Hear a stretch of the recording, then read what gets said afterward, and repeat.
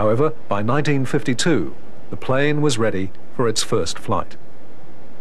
The new model had originally been given a new number as the F-96, but this had later been changed back, and the swept-wing plane became the F-84F with the company name Thunderstreak.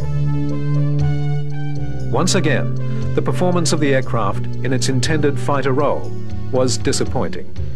The increased power of the engine and potency of the shape was swallowed up by the increased weight of the plane, and it shared the earlier model's sluggishness, especially in the dangerously unwilling takeoff.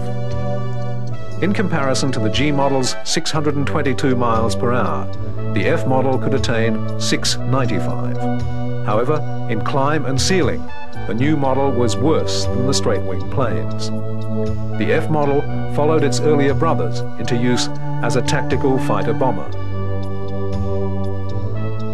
The swept-wing model had been delayed repeatedly. The overriding restriction on development was caused by budgetary constraints. Congress was keeping the purse strings tightly closed, and the Air Force simply had no money to allocate to the project.